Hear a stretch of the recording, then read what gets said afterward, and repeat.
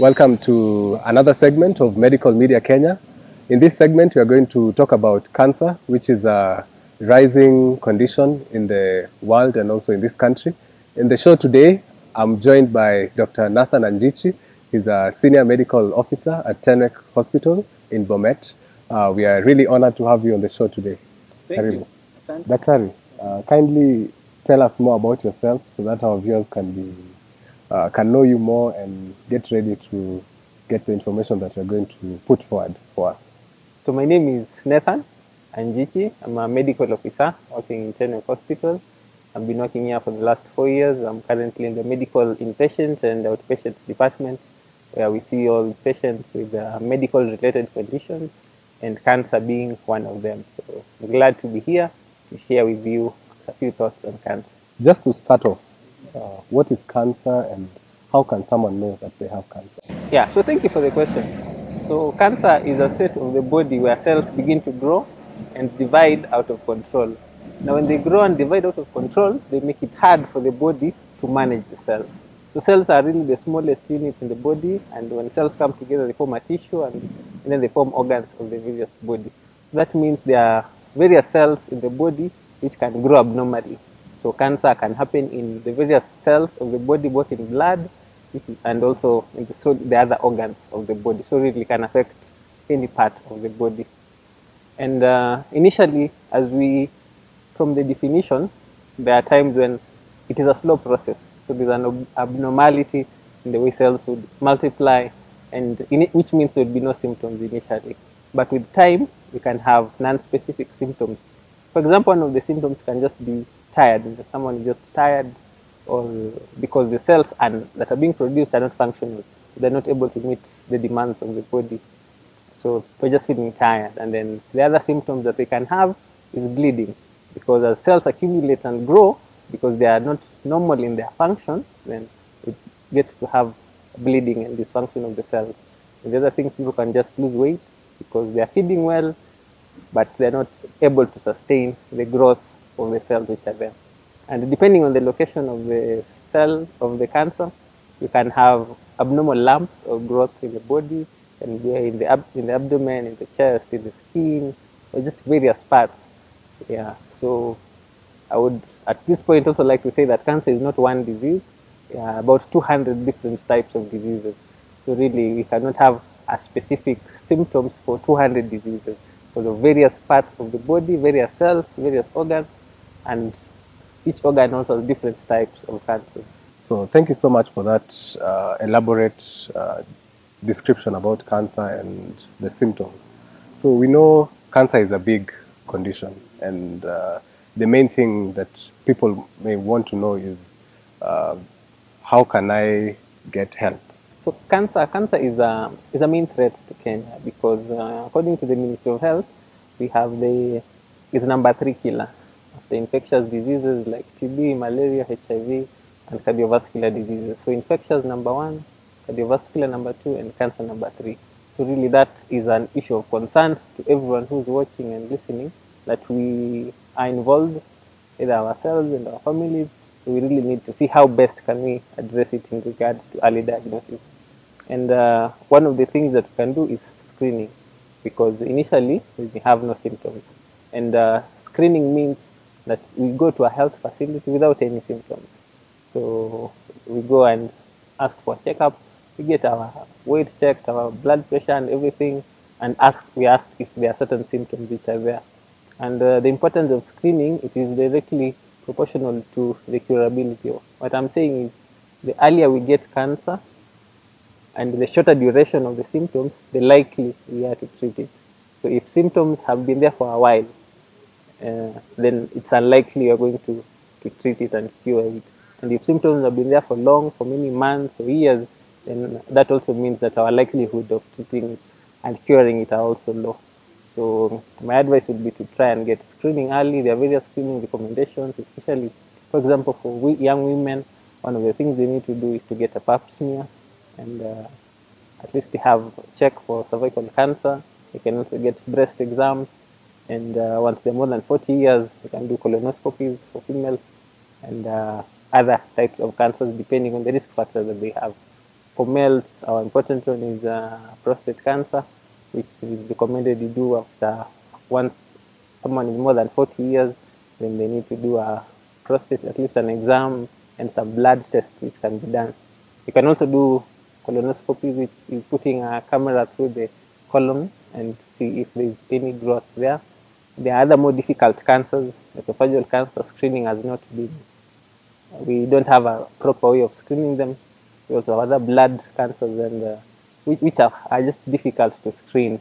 But with proper checkup, going to the hospital, doing labs, then we hope that as we do this step by step, we'll be able to at least get the cancers done. The other important one is the cervical cancer vaccine called HPV, human papilloma virus. So this virus is implicated in cervical cancer. So it's been rolled out by the Ministry of Health, and we want to urge the young girls between 9 and 12 years to go and get that vaccine, because they may not have symptoms, but we are not looking at this girl as a 9 or 12-year-old girl. We're looking at them when they get to their 40s. Okay, it will have reduced significantly their risk of getting cancer. We'd like you to tell us more about these different diagnostic methods and also the different treatment modalities that are used for cancer. Yeah, so before I come to diagnosis and the treatment modality, I think I would just like to mention something about the risk factors and what are some of the things which would predispose someone to getting cancer. And after that, we can talk about diagnosis and then treatment. I think the approach which we can have as people who are, as you even look at the other episodes in Medical Media Kenya, there are various things which keep coming up. And one of the things that is heavy nowadays is the non-communicable diseases. And this is the opposite of communicable. Communicable means like TB or malaria or an infection which can come from one person to another. But in the non-communicable, it means there are individual factors which predispose someone to get that particular disease. And the huge ones are cardiovascular diseases, mental illnesses, for example, and cancer. We've already had an episode on mental health before. We've had one on diabetes, hypertension, and now we have cancer. So what these non-communicable diseases have in common is there are several things which can be done and will dramatically reduce the risk of developing all of them. For example, things like diet. That a proper diet, a nutritious diet with fruits and vegetables, for example, would reduce the risk of hypertension and diabetes and cancer, some different types of cancer, and also mental health. So diet is an important one, and fruits and vegetables. We also have things like exercise, physical activity, avoiding obesity, which all help in ensuring someone is physically fit, and then once they're fit, then their body and the cells will just grow and multiply, divide in the appropriate way. Things like smoking, avoidance of smoking, has been shown to reduce the risk of certain types of cancers. Alcohol, the more the alcohol used, to just there's a disordered metabolism in the body, and alcohol is a risk factor for cancer. So, and we also have some environmental pollutants and contaminants, things we can try and see, even as we advocate for cancer treatment, there are many areas which we can target in regard to prevention, and environmentalists are also key in that advocacy and approach. So the risk factors cut across. If you look at the section on diabetes, hypertension, mental health, these are the same risk factors that we're talking about. So diet, we need to have a proper diet, avoidance of smoking, alcohol, having good physical activity, and some environmental pollutants which are still being discovered, some of them. And in that case, then, would reduce the burden of cancer. And in regard to diagnosis, we really have to look at the cells in a microscope. And the only way we can get that is to get something called a biopsy. So without a biopsy, it's impossible to tell a growth, whether it is a normal growth or an abnormal growth. And when you go to hospital, you can get some investigations like an X-ray, can show an abnormality, or a CT scan that will show a growth. But or even during surgery, they can find an abnormal growth, which needs to be taken to the lab to be analyzed by a pathologist, and then you can say this is a cancer. So once that diagnosis is made, then they would have to stage it just to know, is it just in a local place? Is it only, for example, in the breast, or is it gone to other places?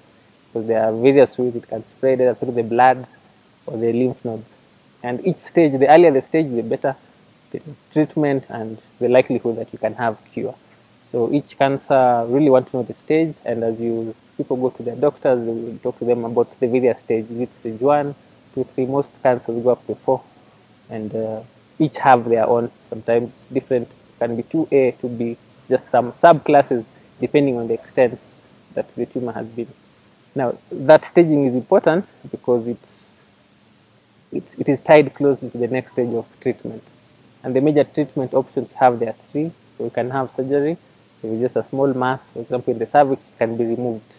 And I have had a patient who had a cervix removed 9 years ago in 2010, and she's healed of that cancer because she went for screening, it was early. So surgery can be curative in some instances. But there are times when it has grown beyond areas where the surgeon can reach. So then in that case, you can do surgery and give drugs called chemotherapy that now would reduce spread of the multiplication. As you said, cancer is abnormal multiplication of cells. So chemotherapy can also be used. And then the third modality is radiotherapy, where some radiation or X-rays are targeted to those cells that are growing abnormally to like kill them. Yeah. So I think that's what I would say in regard to the risk factors, diagnosis, how we try and get a biopsy, and then staging. Sometimes we may need other investigations, CT scans, to see has it gone, for example, from the lung into the bone. Okay. And if it has gone from the lung to the bone, it's called metastasis. It doesn't mean that it's a new cancer in the bone. It's still the same one, but it has moved and through the blood, through the lymph nodes, and each have its own. Yeah. So there are instances where treatment may just be palliative, meaning you're not aiming for cure, but you're aiming for just comfortable life. So it's also important to know that palliative care or comfort care is an important part of cancer care. No patient with cancer should have to be in pain. I think it's unacceptable for them to be in pain. They should work with their doctors.